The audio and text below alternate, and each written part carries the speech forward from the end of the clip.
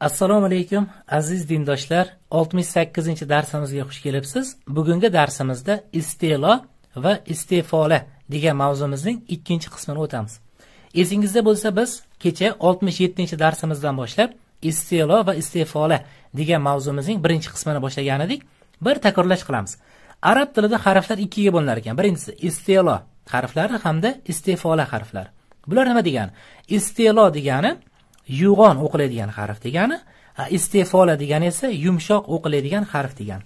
Hamda mana bu yerda aytib o'tgan edik, yўғон o'qiladigan harflarni o'qishdan oldin oғизни tўldirib, ovozni yuqori ko'tarib o'qiladigan harflarga aytilar ekan. Hamda shu holatda o'qilar ekan. Bularga biz aytgan edik, ro harfidan tashqari barcha o o'qiladigan harflar kiradi degandik mana. Ro yo'q, lekin rodan tashqari o o'qiladigan harflar, masalan, sodi o o'qiladi bular. Sad deb o'qilmaydi-ku, o bilan o'qiladi. Mana shu o o'qiladigan harflar yўғон o'qiladigan harflar hisoblanadi degandik. Keyin ingichka o'qiladigan harflar bular yumshoq o'qiladigan yoki ingichka o'qiladigan harflar edi. Bunda esa shu odatdagidek o'qiladi, ya'niki shu og'izni yumib, ovozni ingichka qilib o'qiladigan harflarga aytilar edi.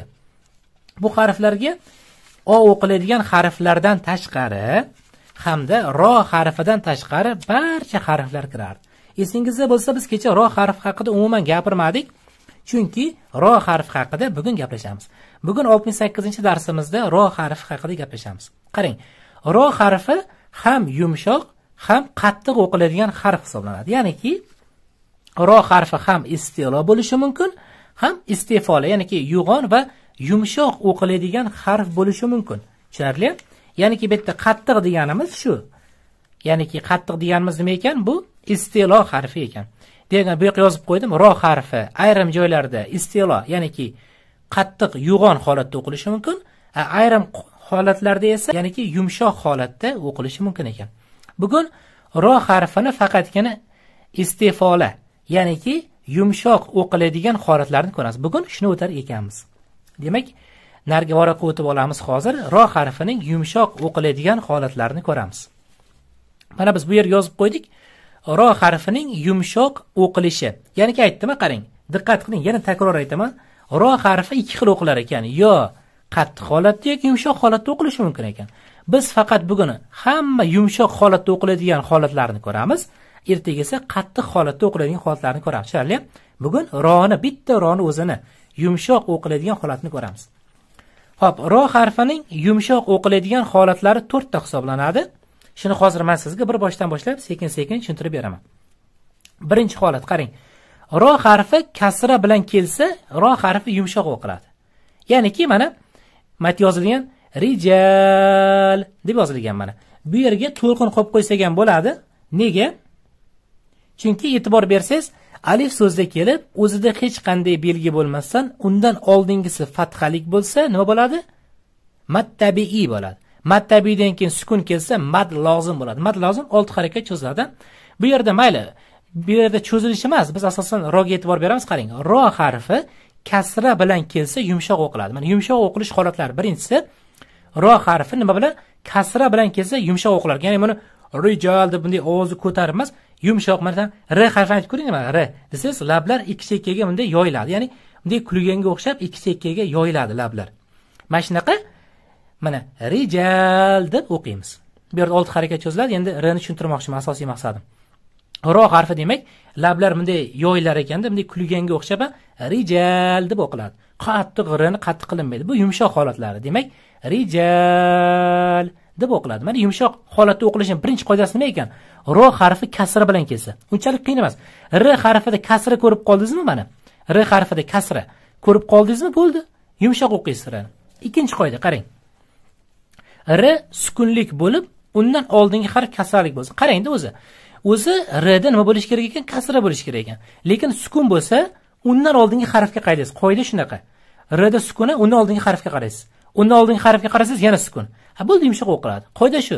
O'zi r da kasra bo'lsa ingichka o'qiladi, lekin r da sukun bo'lib qolsa-da, undan oldingi harfga qarashga majbur bo'lasiz. Undan oldingi harf kasrami? Bo'ldi. Demak, r yumshoq o'qiladi. Mana yozib qo'ydim. R sukunlik bo'lib, mana. R sukun bo'lsa, bunga qaramaysiz, undan oldingi harfga qaraysiz. R sukunlik bo'lib, undan oldingi harf kasralik bo'lsa, mana. Undan oldingi harf kasrami? Bo'ldi, ingichka o'qiladi. Chunki r da o'zi kasra bo'lsa ingichka o'qilish kerak edi. Lekin bunda rda sukun bo'lgani uchun oldingiga majburiy holatda qarayapmiz. Qarasak kasra. Ha, bo'ldi. Demak, ingichka o'qiymiz. Shunda nima o'qiladi? Ig'fir deb o'qiladi. Xo'p, endi 3-holat qarang. Birinchi, ikkinchi holat tushundingiz, ha? Unchalik qiyin emas. Rda kasra bo'lsa ingichka o'qilar ekan, r sukun bo'lsa-da undan oldinga qarashga majburmiz. Yana kasra bo'lsa ingichka o'qiladi. Xo'p, 3-holat qarang. Sukun bilan to'xtalgan rodan oldingi harf sukunlik bo'lsa, undan oldingi harf kasralik bo'lsa, qarang, bu qiyin bo'lib ketdi. Masalan, oson tushuntirib beraman. Qarang, 3-qoida. Masalan, mana bu yerda hijrun deb yozilgan, to'g'rimi? Masalan, Qur'oni Karimda bunday o'qib kelyapsiz. Keling, men sizga Qur'ondan ko'rsatay. Diqqat qiling, biz hozir Qur'oni Karimdan misol ko'ryapmiz. Siz auzu bismillah bilan o'qishingiz kerak bo'ladi. Mana masalan qarang. Masalan, mana Qur'onda bunday o'qib kelyapsiz, oyat tugadi mana. Oyat tugagan joyda, mana shunaqa oyat tugagan joyda r bilan tugagan so'z bo'lsa mana. Mana shunaqa so'z oyat tugagan joyda ko'rsatdim-ku hozir. Oyat tugagan joyda, masalan, hijrun degan so'z bo'lsa, biz vaqf qoidasini o'tganmiz, bilasiz. Qanaqa edi? To'xtamoqchi bo'lsak, buni olib tashlab o'rniga nima qo'yardik? Sukun qo'yardik. Mana. O'rniga sukun qo'yib oldim. Mana qoida aytayapti. Siz to'xtamoqchi bo'lsangiz, mana sukun bilan to'xtalgan ro, ya'niki siz roda to'xtamoqchi bo'lsangiz, vaqf qoidasiga ko'ra sukun qo'yib olasiz. Endi sukun bo'lsa aytdim-ku, undan oldingi harfga qaraysiz. Qarayapsiz sukun, undan oldingizga qaraysiz, yana sukun. Yana oldingizga qarasangiz kasra, bo'ldi, yumshoq o'qiladi. Qoida shu.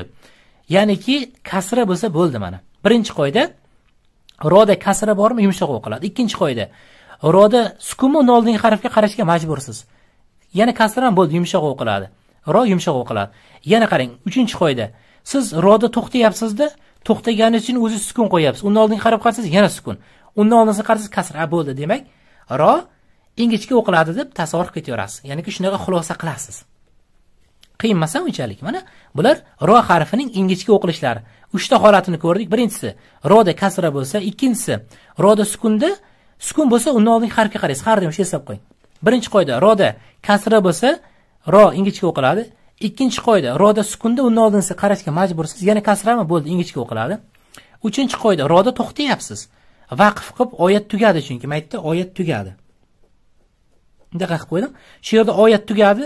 Oyat tugagani uchun siz roga o'zingiz sukun qo'yyapsiz mana. O'zingiz sukun qo'yganingiz uchun undan oldingi harfga qaraysiz, yana sukun. Yana oldingizga qaraysiz, kasra bo'ldi.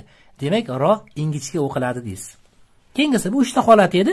Faqat nimada? Kasra bilan keladigan holat edi. 4-holat. 4-holat qarang. Sukun bilan to'xtalgan ro mana.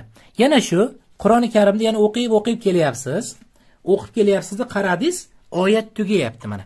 Oyat tugashi bunaqa bo'ladi mana. Shunaqa oyat tugadi mana. Mana shu oyat tugash belgisi keldi. Qarasiz, r bilan to'xtayapsiz. Ya'ni o'sha yerda nima emas, r. Ya'niki mana r bilan to'xtayapsiz. Shunda vaqf qoidasiga ko'ra buni olib tashlab o'rniga sukun qo'yamiz, bilasiz. O'rniga sukun qo'yib oldingiz. Qarasangiz, undan oldingi sukun, keyin qarasangiz fatha, deysiz, keyin qo'ydan o'qiysiz. Sukun bilan to'xtalgan ro, mana o'rniga sukun qo'yib oldim. To'xtalgan ro dan oldingi harf lin harfi bo'lsa, siz lin harfini bilardingiz, mana bu yer lin harfi hisoblanadi, bilasiz mana. Mana sukun bilan to'xtalgan ro harfidan oldingi harf lin harfi bo'lsa, linni siz bilasiz, biz o'tganmiz. Lin harfi deb vav va ya harflari sukun bilan kelib, undan oldingi harf fathalik bo'lsa, lin harfi bo'ladi. Mana to'xtayapsiz ro bilan, o'zingiz sukun qo'yapsiz. Qarasangiz, undan oldin lin harfi bo'ldi. Demak, nima deb o'qiladi? Romiz ingichka o'qiladi. Shunda xoyir deb o'qiladi. Tushunarli? Ya'ni roni qattiq emas, ingichka holatda. Yana takrorlaymiz. Ro harfi biz aytdik, 2 xil o'qiladi, yumshoq yoki qattiq o'qiladi. Bular Istelo yoki Istefola deyiladi arabchasiga. Bugun biz faqat yumshoq holatlarini ko'ryapmiz. Yumshoq holatda 4 ta holati bor ekan. Birinchisi, ro kasra bilan kelsa, o'zi kasra asosiy belgi, qarang. Ikkinchisi, ro sukunda, undan oldin kasra bo'lsa, uchinchi belgi. To'xtamoqchi bo'lsak, roga sukun qo'ydik o'zimiz, undan oldin yana sukun, undan oldingiz kasra bo'ldi, yana ingichka o'qiladi. Hamda 4-qoida esa, ro bilan to'xtamoqchi bo'lsak, undan oldingi harfi lin harfi bo'lsa ham nima ekan? Romiz yumshoq holatda o'qiladi ekan. Endi qarang-da, hozir biz yana Qur'oni Karimdan, masalan, Fotiha surasi hozir men sizga ko'rsataman. Mana qarang. Masalan, mana bu r ga e'tibor bersangiz, bu ko'k rang bo'lsa qattiq o'qiladi. Ustiga kasrasi yo'q. kasrasi bo'lganda qanday o'qilardi? Ingichka o'qilardi. Mana Fotiha surasini qaraymiz. Fotiha surasida ko'rinmayaptimi? Tez-tez ko'rib ketamiz. Mana bitta ro'lar fatha bilan kelyapti. Ular ertaga o'tamiz, qattiq o'qiladi. Sizga uyga vazifa bo'ladi. Shu Qur'oni Karimdan o'zingiz men sizga ko'rsatib berdim-ku. Qanaqa holati bor dedim? 4 ta holati bor dedim. Birinchisi dedim, ro kasralik dedim. Keyin yumshoq o'qiladigan ro'lar Qur'oni Karimda xuddiki boshqa harflar singari bundaqa qora bo'ladi mana. Xuddi shunaqa qora bo'ladi. Agar siz bundaqa holatda, ko'k holatda ko'rib qolsangiz, ro'ni bu yumshoq holati hisoblanmaydi. Usiga fatha bu qarang, qoidaga tushmaydi. Siz Qur'oni Karimdan ro harfini 4 ta holatini bir qidirib ko'rasiz. Har biriga bittadan so'z topsangiz bo'ladi. Birinchi holat ro kasralik bo'lsin. Ikkinchi holat ro sukun, undan oldin kasra bo'lsin. Uchinchi holat ro'ni siz to'xtaydigan oyatlardan qidiringda, o'zingiz sukun qo'ying, undan oldingisi sukunlik, undan oldingisi kasralik bo'lsin. Hamda 4-chi holat esa ro harfimiz sukun bilan o'zimiz to'xtaylikda oyatda oxirida. To'xtaylikda shu to'xtaganimiz sukun qo'yaylik, undan oldingisi lin harfi bo'lsin. Shularga o'zingiz bir Qur'oni Karimdan misollar qidirib ko'rasiz, xudo xolasa. Keyingi darsimizda ro harfini yўғон holatda, ya'ni hozir aytib o'tdim-ku, ikki xil holatda o'qiladi dedim mana.